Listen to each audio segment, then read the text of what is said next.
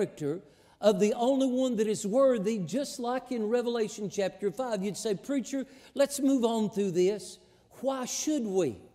Until we are certain about the one that has the authority to take the title deed of the earth and unloose the seals thereof, and everyone that's been living on it, ungrateful, unappreciative tenants that have taken His blessings for granted.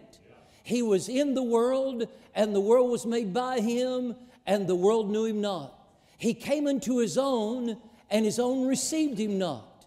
But to as many as did receive Him, to them He gave the power to become the sons of God. That's John chapter 1, verses 10 through 12. He has all authority, all power.